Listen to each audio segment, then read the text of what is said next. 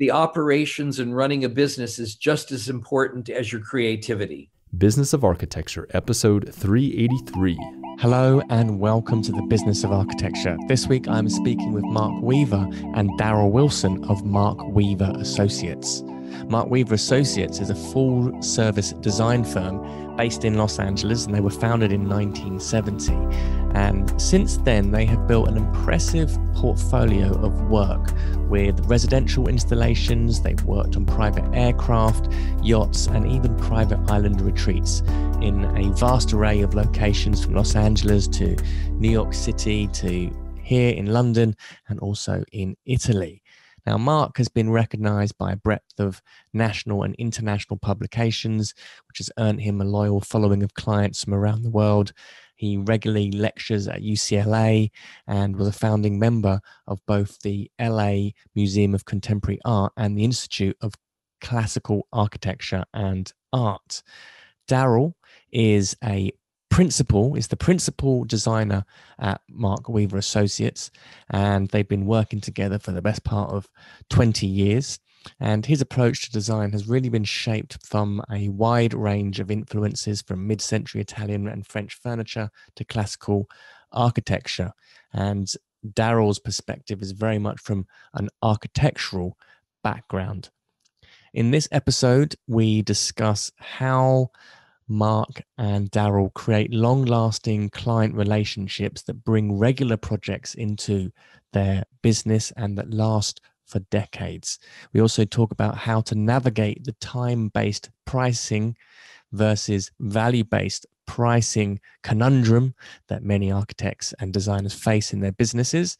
And we also look at how to responsibly manage your client's money within a project. So sit back, relax, and enjoy Mark Weaver and Darrell Wilson. This podcast is produced by Business of Architecture, a leading business consultancy for architects and design professionals.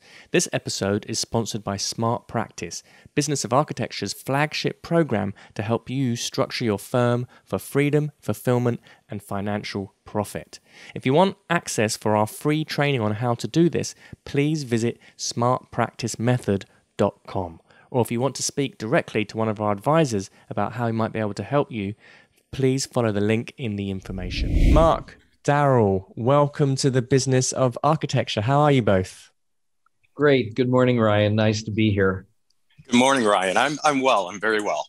Excellent. So I'm very excited to be speaking with you. Mark, you are the founder of Weaver Associates. You started the business in 1970, I believe. Yes, correct. Now that's an amazing amount of time and breadth of experience to have kind of built a business, particularly in such a fierce competitive industry. And I'm sure that both of you have seen the industry kind of evolve and shift and change a lot over in that period. So the first question is, how did the business start? Well, it started actually quite by accident. I didn't intend on starting a business, but I was out of college and had worked for a designer for a little over a year. And while I was working for them, I had a couple things I wanted to do on my own. And so I got a business certificate and sort of established the name of the company. And so it was a viable business, so that when I stopped after the first year of working with somebody else, I thought I'd give it a try for myself. And, I was young, naive, and it was quite a while before I got the business going. I was young, struggling, and but eventually started accumulating clients and making the business move forward. How in those early days, do you remember how you got those first projects? Well, yes, one of them was from the designer that I had worked with. It wasn't a project that was large enough for him to take on. So he had given them my name and said, call Mark and maybe he can help you. And another was a client that I had done some work for the company that he was with. So he had asked me if I would do his residence. And it's very interesting because that was in 1970, and today those people are still our clients and are still very close friends. Fantastic. That's well. What's some of the secrets to maintaining client relationships over a period which is several decades? Well, I think both Darrell and I we're both hands-on, and we're very attentive to our clients' needs. We go to great length to talk to the clients, find out what they want, what their lifestyle is. The majority of our clients today are repeat, and we've done many, many homes for them, or residences, offices, whatever.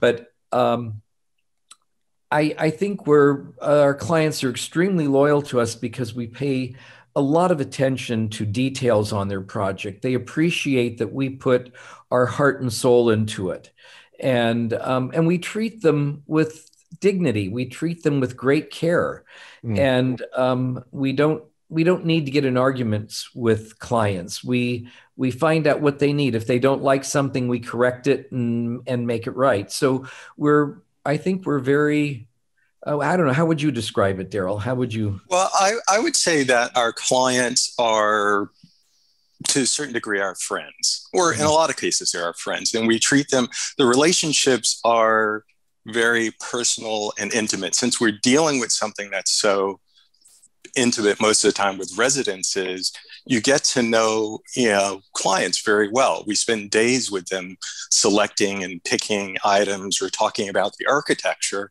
So you develop a rapport with them, and you listen to them and you understand them. And, you do your best to give them the best possible outcome that suits them. We're very much about not having a sort of standard design that we are known for that we give to someone.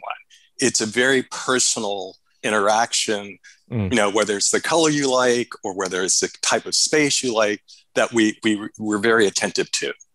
How do you maintain that kind of fine line between friendship and being overly friendly, but also maintaining a business relationship, and particularly if things like late invoices happen or something starts going wrong? How do you balance those two types or kind of qualities of the relationship? We don't tend to have those sort of difficulties. Right. We're very upfront. Our paperwork is very clear about how we bill, what is expected, what things were called. We don't, some companies have a little bit of mystery in terms of the billing. Ours is very clear cut. I'm not sure what you would say to that, Mark. Well, I think our clients appreciate, they know we're working in their interest 100%. So every once in a while, they'll question an invoice or something, and we'll explain to them what we did, and it's usually not a problem. But our clients are, I think, more than happy to pay us for services because they know that the result is going to be spectacular, and they're paying for what they're getting. So, and we're very fair about the billing. Would you be able to walk us through how you kind of begin that negotiation process of, determining the fees, and then what kinds of things are included in your contracts? Well, our agreement is pretty, it's a very simple agreement, and it discusses what our duties are as designers or architectural consultants. And it talks about our hourly fees, and it lists each person, whether it's an administration, a project manager, or a principal, such as Darrell or myself, and what our hourly rates are. And it also talks about the markup that we make on merchandise as we purchase merchandise, art, and so forth, antiques. And it's all it's spelled out, and it's quite easy to understand. So, and that hasn't really changed over the years. We had the same basic agreement. Our hourly naturally has gone up over the years to keep up with current business rates. But other than that, it's pretty much been the same. And have you always, how have you worked out your fees, if you like, because it's interesting when we talk about hourly billings, for example, because obviously with a business that's been around since 1970, an hour of your time is wildly different because of the experience that you've got than, say, a brand new practice that's just started. And you might be able to, both of you will be able to, in an hour's conversation, provide a huge amount of value because of that experience. So how do you navigate that and still remain competitive with fees and prices? Darrell, go ahead. I'm not sure. I think they're at the level of design that we work in. Yeah. There's a certain appreciation for the quality of what you're going to get for the price you're going to pay. So there's an understanding that it's, if you go to a law firm, if you hire the principal, who's had multiple years of experience, you're going to get a very different outcome than if you have, someone who's a new lawyer who hasn't had as much experience. And I do think there's an understanding of that within the community of people we work for. Of course, sometimes we have to negotiate a contract based on the size and scope of it so that our fees are generally pretty set. Every once in a while, there's a little bit of conversation about, could we do a slightly different percentage since we're doing a project of such magnitude. Got it. That makes sense. And when did your relationship begin working? Darrell, when did you join the business? So I joined the business around 2000. I had been working for some other firms in California. Originally, I came out here to go to art school in 96.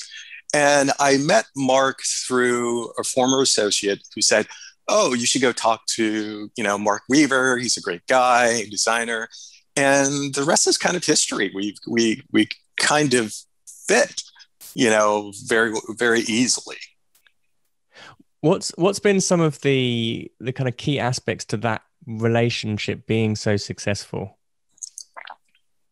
I think, our relationship over the 21 years that we've worked together has changed quite a bit and evolved.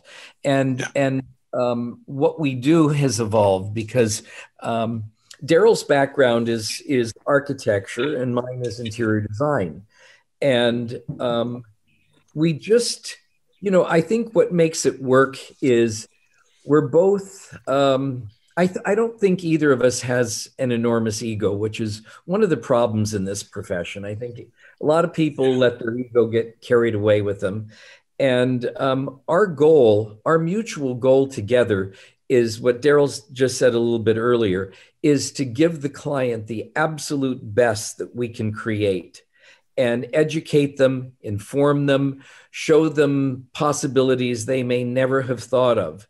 And so to find somebody that you can work with on a daily basis, just period, is very difficult. And sometimes you go through several employees, whether they're in administration or project management, till you find a good fit. But to find somebody as a principal who you can work with and is not just talented, but you can work alongside them, you can bounce ideas off one another. If Darrell comes up with an idea and it's better than what I came up with, I always say, "Darrell, this is brilliant. How'd you think of that?" And on the other hand, if I come up with something and he doesn't like it, then he'll say, "Okay, Weaver, that's the stupidest thing I've heard." And neither of us gets bent out of shape. We both are there. We enjoy the process. It's part of the fun. We don't take it so seriously. And we do that with our clients. We joke with them and we try and make this an exciting and enjoyable process. So I think personality-wise, it's just great to find somebody that you can go to work with every day and collaborate with them, and that it's an enjoyable experience. And you don't go home at the end of the day going, "Oh God, I hope that's the last time I ever have to see that person." Darrell's like having my brother at the office. He's there, and if I need somebody to talk to, I can sit down with him and go through something, and likewise we can do. I mean, we have it is like family in the office. We spend a great deal of time together, but we also respect each other. I think sometimes in firms, there's an entrenched hierarchy where you're not, in some cases, even allowed to question someone else's idea, particularly of principles. And that's not the case. It doesn't matter if it's, one of the more junior people who comes up with a great idea. A great idea is a great idea. And we celebrate wherever it comes from and, run with it. The other thing that I would say is that the balance of my background with architecture and Mark's background in interior design, that kind of is a more complicated relationship because Mark has a very strong interest in architecture, always had, neoclassical, very well vested and very well, sort of educated about architecture. I have an interest in furniture and furnishings, as well. So while our strengths come from different places, we're able to hear each other on the effects of, there might be something architecturally that seems like it should be this way, but if it doesn't make sense in terms of a design and decorative approach, then we have to look at it and find something that is a happy medium that is actually the best possible combination of the two.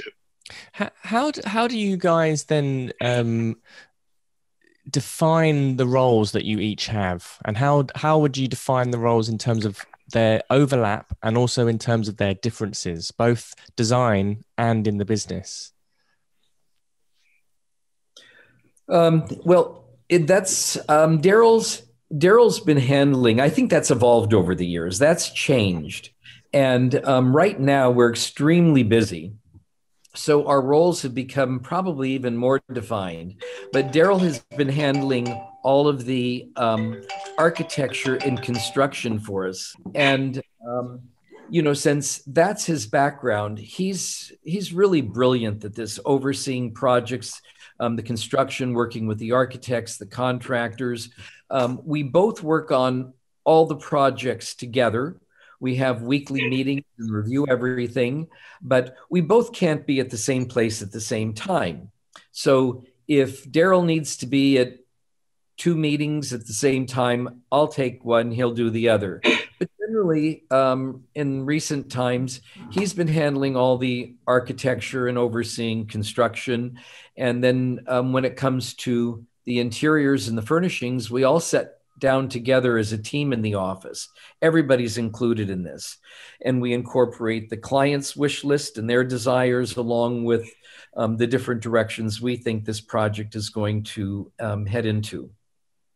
So, and I oversee the operations of the office. When I'm not there, Darrell, we don't, that role is not mine or his, we do it together. We make sure that everything's operating properly, that every person within the office has the information they need. We answer questions.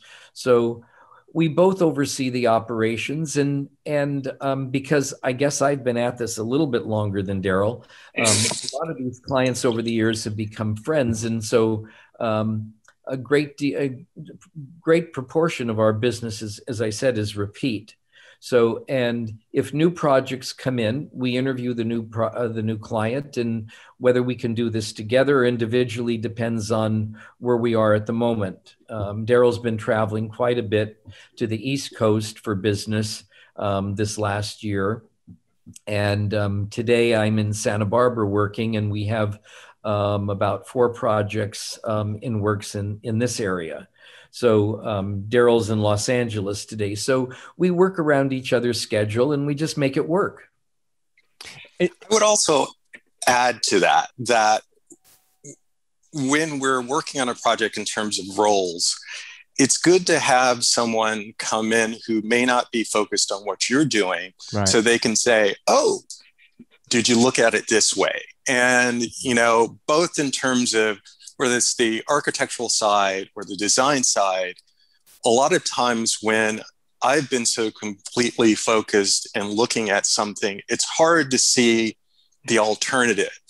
And that's where Mark or anyone else in the staff is helpful. And I think that same thing happens in terms of the furniture and furnishings. So we collaborate. There's never really a my way or the highway moment with us.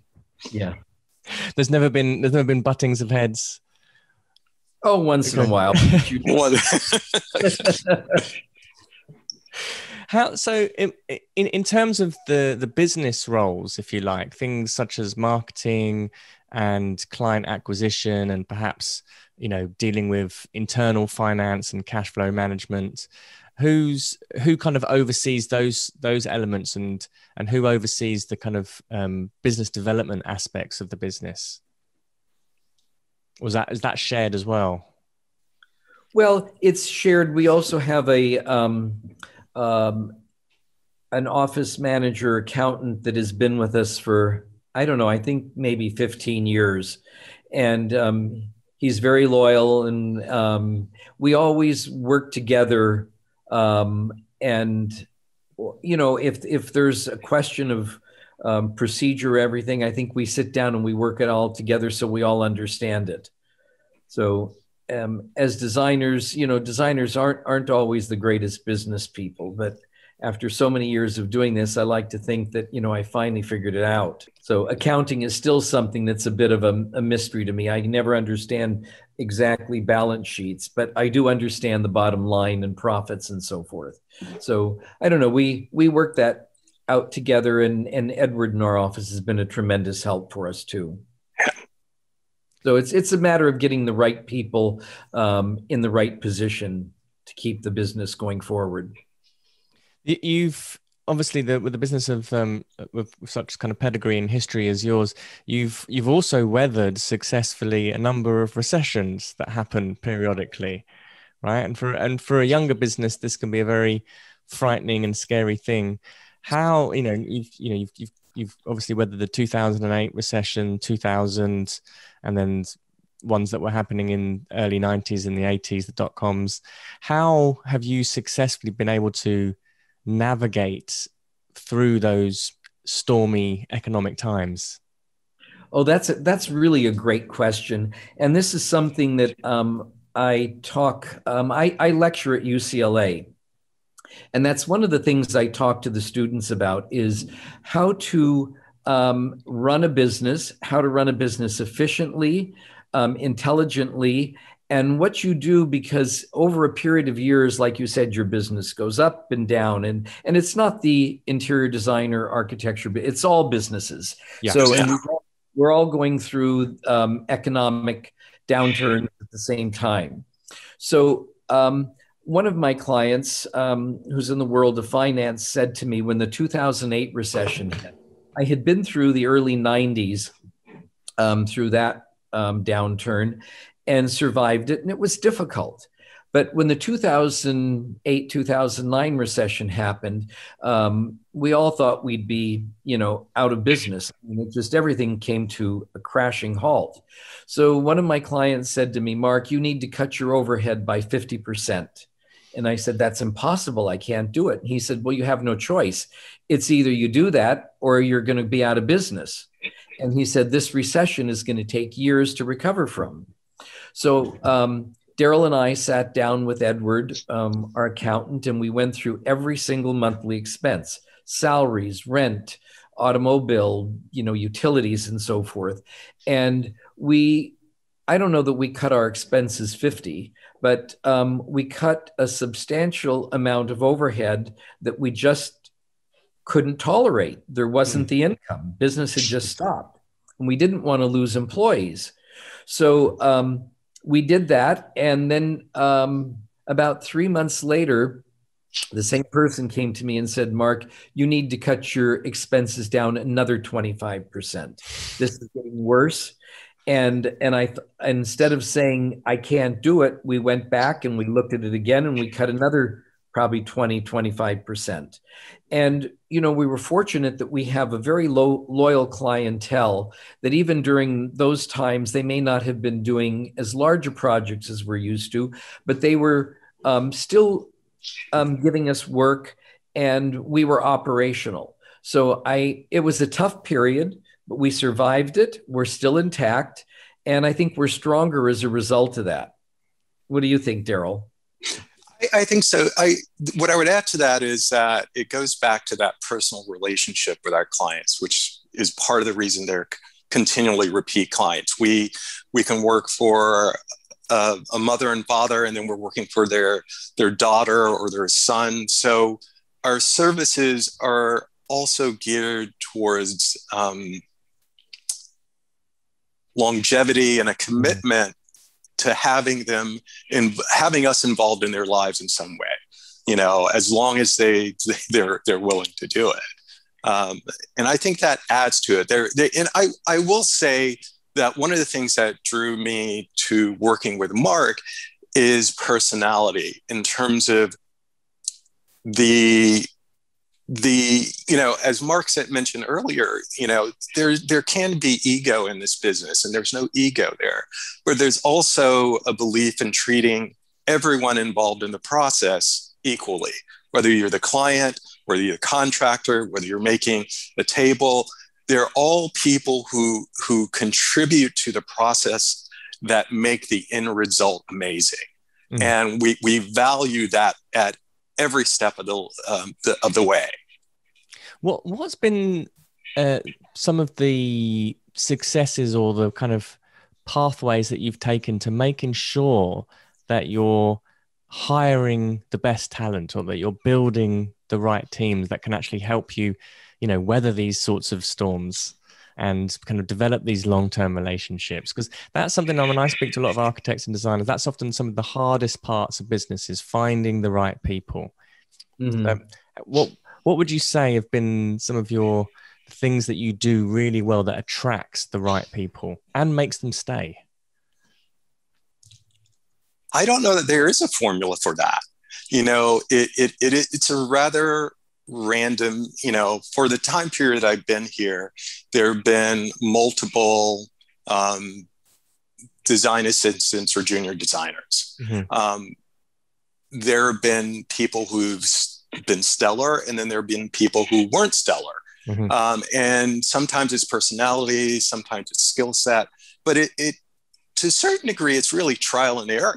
It's like you look at a resume, you see all of the accolades they have, and then they come in, and you really have to see how you fit together, how you really work. Mm-hmm. How do you assess that? Do you have, for example, like a kind of defined company mission or set of values that you're kind of... We do have a mission statement.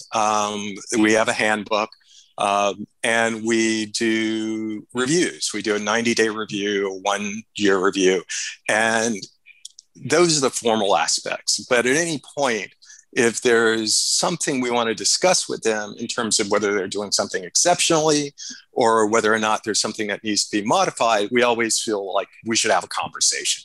It's an open door policy. When we're interviewing Ryan for the first time, we have a controller who sort of vets these people out for us and reduces it to 2 or 3 choices.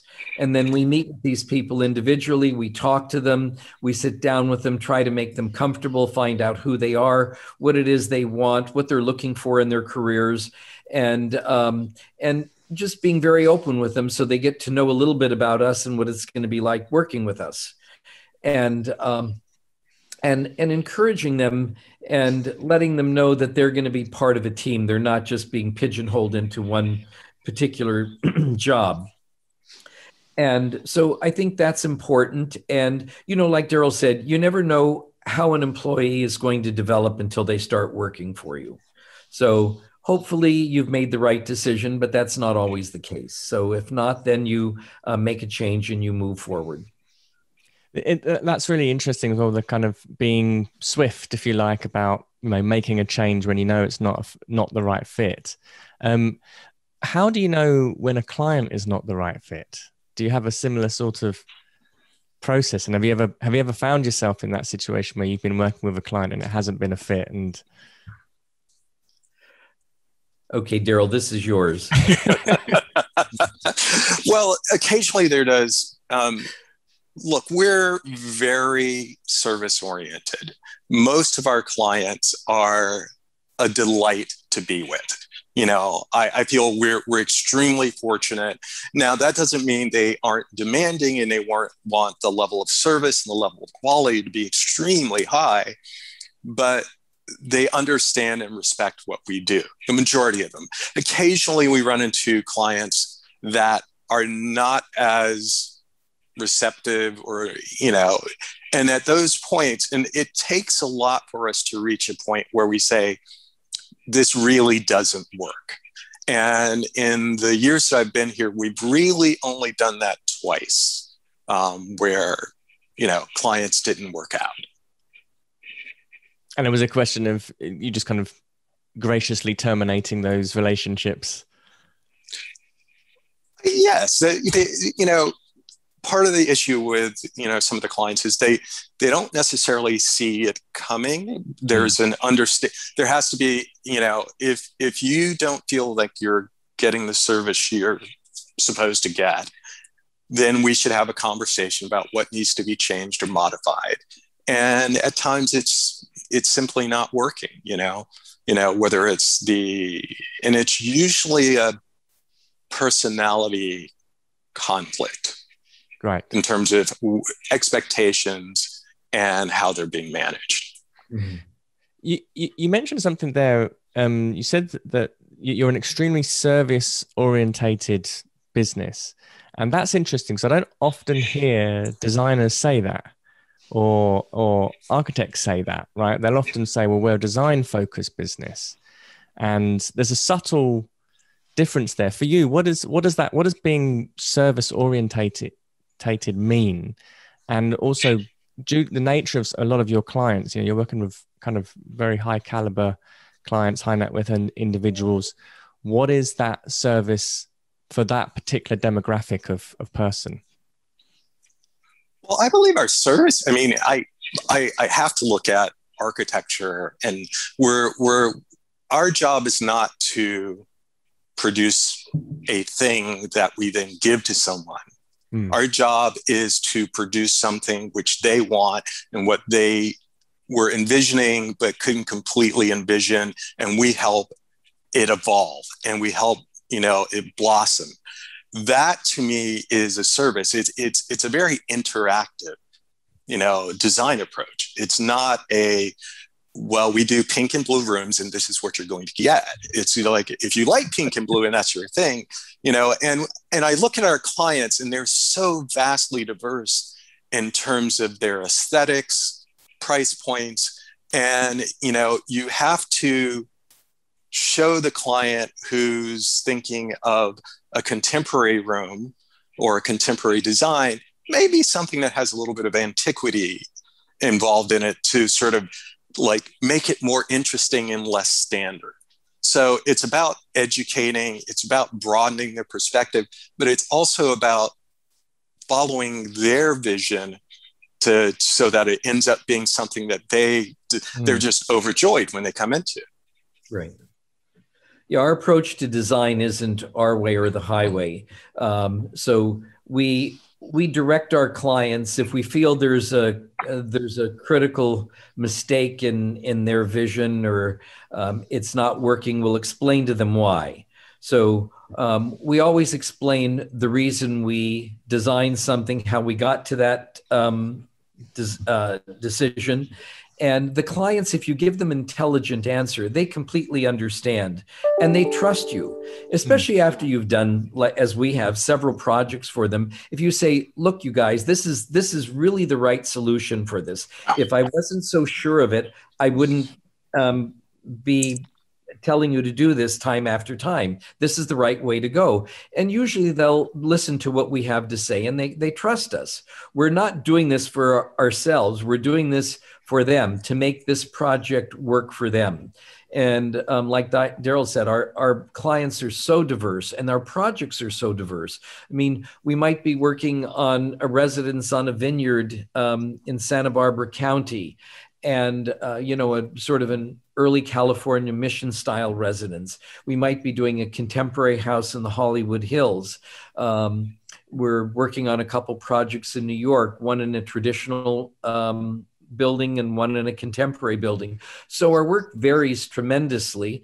And I think that's one of the exciting things for us, is that we get to do a wide variety of work. So it keeps us creative. And I think our clients appreciate that we're bringing a lot to the table for them. Maybe things that they didn't think about. We expose them ideas, new designs, new concepts. And we're always pushing to move forward and do something more refreshing. Fantastic. You mentioned there as well that you've got projects right across the States. You've got projects also in other countries as well. You've got an international portfolio. I know you worked in London not so long ago. Yeah, that was a project Darrell handled. So we did some offices. Darrell, tell them about the London project. I haven't even seen it yet. Oh, so one of our clients, one of our biggest clients, opened offices in London. And we had established a sort of design aesthetic, a sort of branding for the company here in Los Angeles with area architects. And we wanted to transfer that sort of same aesthetic there. But London's a very different climate, very different city. So the project is very much similar to Los Angeles, but it accommodates being in London. And, it was a really wonderful experience to work with, because in the UK, you approach commercial designs different than we do here. The team that we worked with was a design build team. So they flew over and we walked them through the offices and showed them every detail of what we had done here.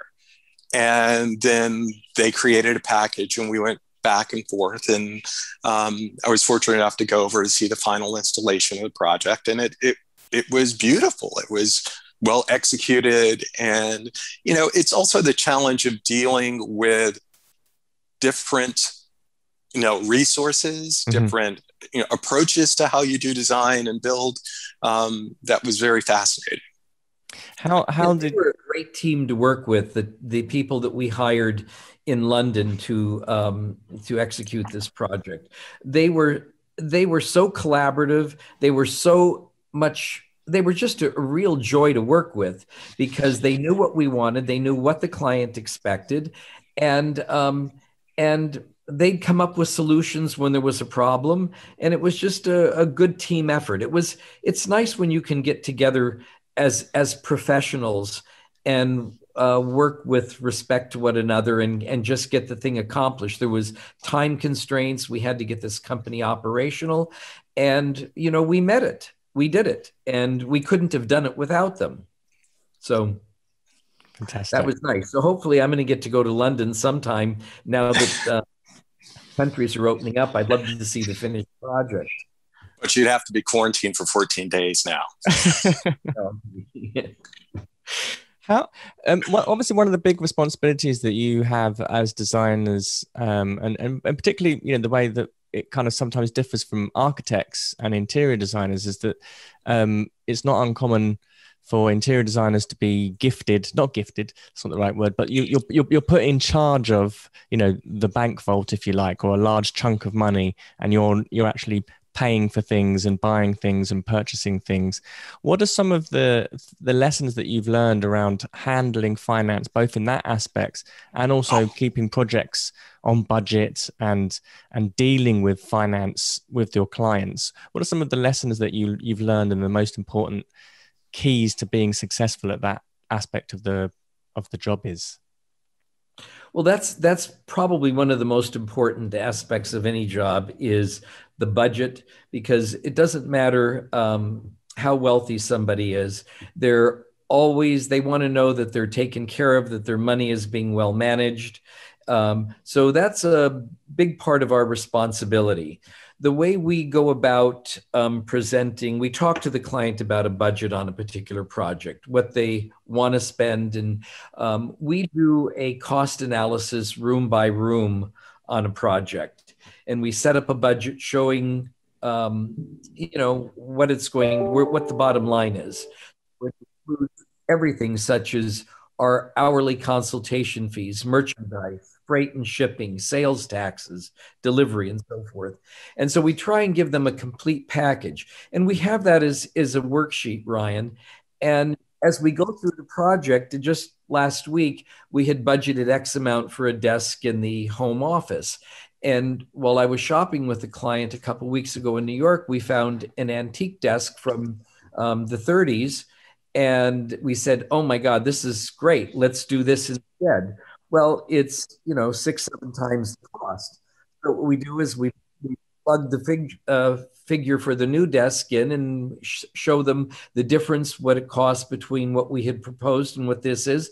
If they're comfortable with it, we proceed. But we always make sure that the client's aware of how much something is, and we get their approval before anything's done.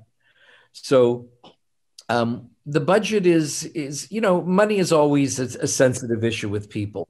So we're very upfront. They know how much we're making. They know how much merchandise costs. It's very clear cut. And we just try and keep it on track. Now, the question that you had about how do you maintain a budget? Well, so years of doing this, I don't know that any budget has ever been that's been set at a particular amount, it's ever ended up at that, because everybody said, well, I want this. If this is going to be the last house I'm going to do, or I just want this in my bathroom, I want to do this in the living room. It's their decision. So we show clients different options, and ultimately they'll ask us what we do, and we tell them, the best way to spend their money. So there's always a way to, perhaps you buy a more expensive fabric and you compensate by getting a less expensive table to compensate for that. So it's like a giant puzzle you put together, both from the design standpoint and from a budget standpoint. I think that's really interesting as well. And obviously, from the outset of a project, when you first begin, and a client might be talking about a budget, the reality of it is that you don't always know what the scope of the project is in the first place. And that is one of the things that happens, so there's sort of, you start off, we're going to do the living room and the dining room, and you end up doing the whole house. And I believe we just keep the client involved along the entire process, so that there, in the end, there's not a surprise like, oh my God, I spent, our paperwork is very clear. We have something called a client status report. And the client status report will show every item that we've allocated, that we've budgeted, whether you've purchased it, how much sales tax there's going to be on it. So it's a very clear-cut bottom line that you can look right at the bottom and see, this is the total you're spending for the entire project. You can look at any one of the rooms, because it's grouped by rooms, and say, okay, the living room is costing this much, the dining room. So we keep the clients very well informed of what we're doing. Now, in terms of the management of the funds, we're very clear about, with our markup there, that we don't mix client funds. If this, this is for this chair, the percentage that's ours is taken out, so we keep it separate, and we keep a very clear-cut idea of what what are the funds for purchasing, and then what are the funds that are our percentages, and what is our profit. So we that's a very, very important thing to always know where you stand with those funds. Yeah, I think one of the pitfalls in this business is that a lot of designers will get a big project, and I've seen this happen over the years, and I've been very cautious not to do this. But designers will get a big project and they'll go on an expensive trip, they'll buy new cars or buy a house, and they're dipping into the money that part of that is for the merchandise that their clients are purchasing. So we're very cautious, and we have never done that. We have separate accounts. We have a separate tax account. We have a separate operations account, and we have a purchasing account. So when we get a check from a client, the funds that are taxes go into the tax account. Our profit on that of that amount goes into our operations account. And in the purchasing account is the rest, which is for the purchasing of materials, and that is never touched. It's only used for, and so it's very clear cut. And that way we can always look at our bank accounts knowing where we're at. And we avoid the pitfall of dipping into your client's funds for personal or operational expenditures. Was that a discipline that you'd started from the outset, or did it evolve into that through experience? Well, I think no. When I first started, I had one bank account, but wasn't significant. But over the years, it just became, it's something that I decided to do because it made things so much easier for us. I could just look at the bank account and know how much I had in operations, what my expenses were for the month, and if we were going to meet that, or what we had to do. Did I have to get out and hustle? So it's just, I think it's a great way to set up a business. It's worked very successfully for us. And it helps you evaluate where you are at any given point, because you know that you have this much in your operations account and whether or not you're being profitable. So, one of the things we also have to evaluate is if we some of the jobs if they're large jobs, we'll take them on and we charge a monthly fee. In those cases, we continually look at our hours to see whether or not we're exceeding that, so that if we need to increase our fees in the future, we know that, okay, we thought it was going to take 40 hours and it took 120 hours. So we need to adjust our fees to make sure that's appropriate for the level of work we're doing. This, constantly to remain profitable, obviously. Brilliant. Just to, we were talking earlier about kind of PR marketing, and obviously that's a really kind of key aspect to the growth of the business. What sorts of things have you done to kind of, be evangelical about the business, if you like? How have you courted the media? What kinds of publishing strategies have been really important for you? Or has it been more focused on client relationships? Well, I would say in the past, it's been more focused on client relationships. And our business is been 100% referral. Right. So most of our clients have come by the recommendation of other clients. And that's been consistent over the years. In the last several years, I'm not a social media person. This is all mystery to me. So Darrell's a little bit younger than me, and he's probably better at it. But, I'm not a Facebook person. I don't care about social media personally. And then I realized that in this day and age, if you're not involved in social media, you're not going to go anywhere. And it's all in social media today. I think print and publishing, I hate to say this, but I think in a few years, that's going to disappear. And it gradually is. I think more focus today is put on social media and the internet. I remember the days when we used to have a portfolio of photographs, and when we go interview on a project, we'd bring the portfolio, and we would always say, well, we've got to take new pictures and get this more up to date. Well, today it's all on your website.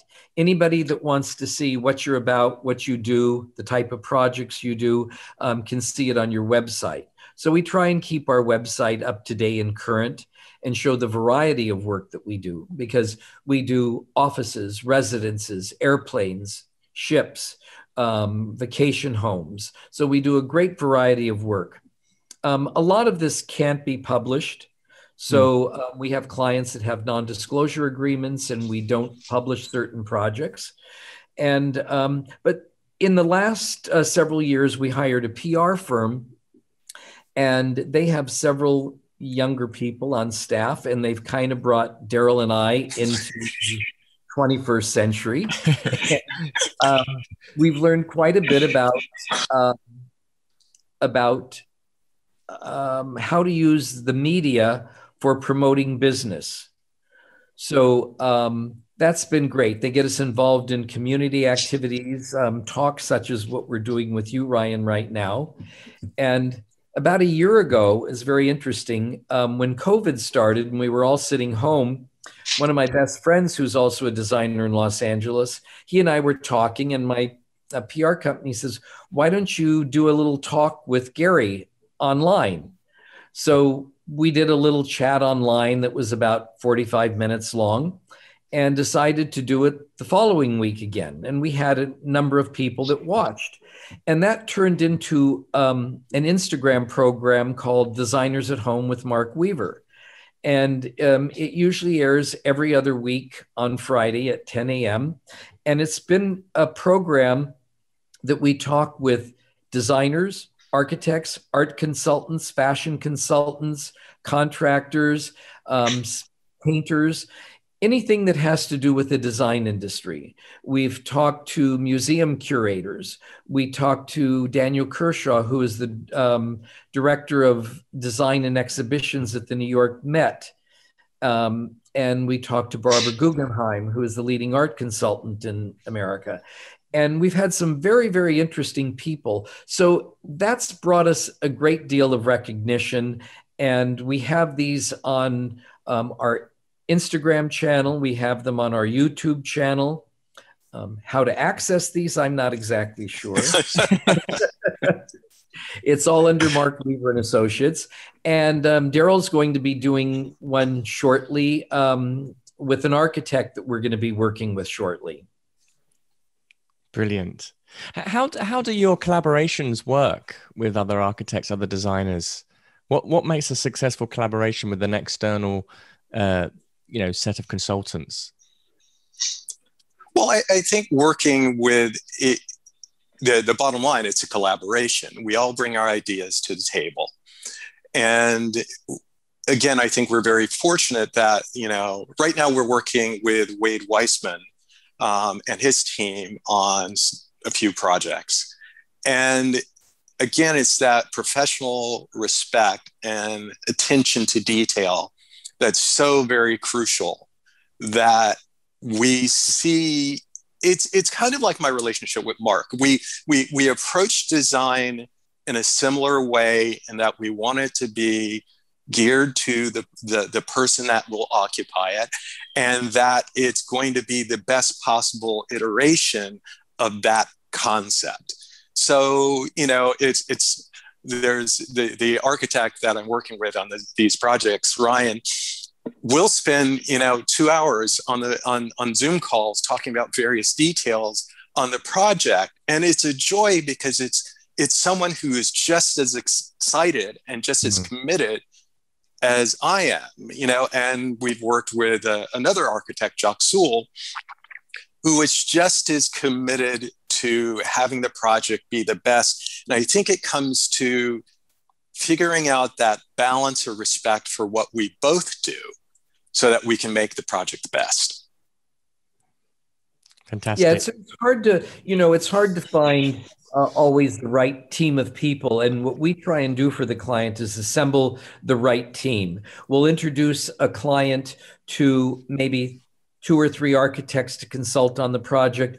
And I always keep in mind, I think both Darrell and I think about this, what is the right personality fit for this client? Because there's a lot of talent out there, but the personalities are never going to mesh.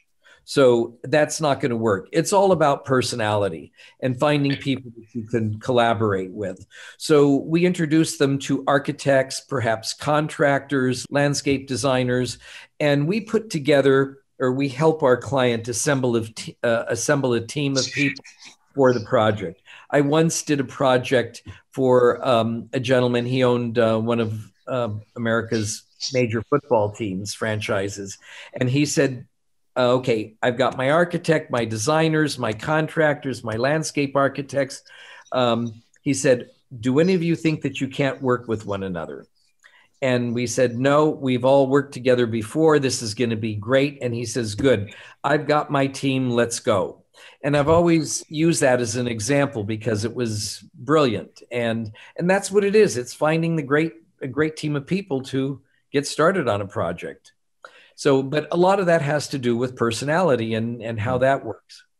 How do you? And we also, and we also say to clients, you're in a long-term relationship. Right. This is not something where for a year and a half they're going to be in your lives. We're here to create something that at any point in the future, the contractor will come back and service a project. Or you feel like, oh, I need a little refresh in this room and I need a little design, we'll come back in. We want them to feel like this is a relationship. So it's very important to have that team of people who are committed to this. Right. And loyalty is important. We want to bring people into a project where if something needs to be addressed, if there's a problem somewhere, they're on top of it and they're meeting the client's needs. I was going to ask, like, how you assess the relationships or personalities. Like, what are the sorts of things that you might be deciding, you know what, this person and this person, they're going to be a great fit, or actually this person and that person, I don't think there's going to be good chemistry there. Do you have an example of how you might work through that? Well, I think we do that on every project. You know, in this one case where we're working with Wade Weissman, we brought in 3 architects for the client to interview, and we did it at their offices. And we actually liked all 3 of them. The client was thrilled with all of them. And they said, how do we go about deciding who's going to do this? You know, so we had a second interview with everybody, and they ultimately made a decision with this one gentleman because of personality, because of the completeness of his drawings. He brought a sample of his drawings. Mm-hmm. And this client has been through several architects, several contractors over the year, and they are so thrilled with this decision they made that he's now working on 3 different projects for them. And a lot of that has to do, I think, it's just personality. He's accommodating, he's personal. He takes the time to call the client and ask if everything's okay. Is there anything he can do? He's not always on the project. As Darrell said, he works with one of his associates. But I think it's just a matter of being professional and making sure the client's wishes are being met. So, and he's just a lovely guy to work with. And that's the kind of people that we work with. We don't want to go to work every day and have arguments with people. We want to go together, throw out ideas, throw out options, and find out what's the most efficient and cost-effective way to get it done. Brilliant. Final question, I think it's a perfect place for us to start to conclude. What are some of the lessons that you've learned from your clients in terms of running a business and kind of building those relationships? Do you want to answer that, Darrell? You can start with that one, Mark. Okay.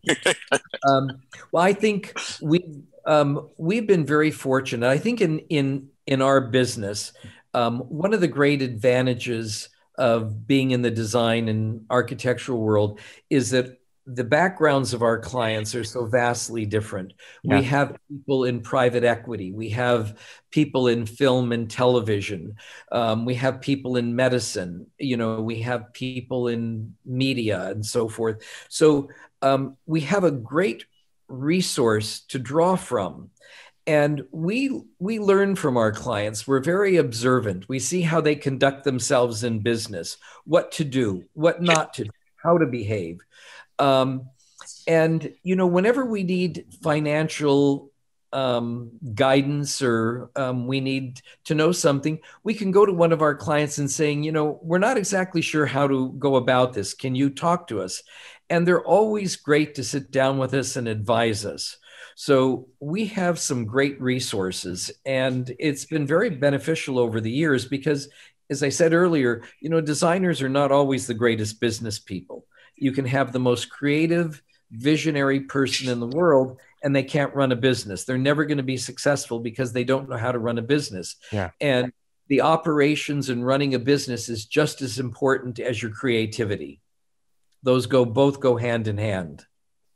And I think it's also important when we're spending time with clients is just the ability to listen to them and how they're expressing their desires. So that the biggest thing I've learned, in the transition from strictly architecture to architectural interiors or architectural design, when I was working in architecture, there was a rigidity to the approach. So that it was a little bit more, it's my way or the highway. This is how it should be, and that there's only one solution.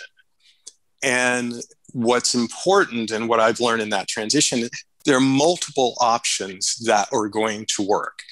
And you have to listen to the client and find out which one is going to be the best for them. This is interesting as well, particularly coming from, architecture school where, you spend a long gestation period, if you like, working solely on projects for imagined clients. And this, when you're entering into practice, the kind of, having to learn how to temper your own ideas with that of somebody else's.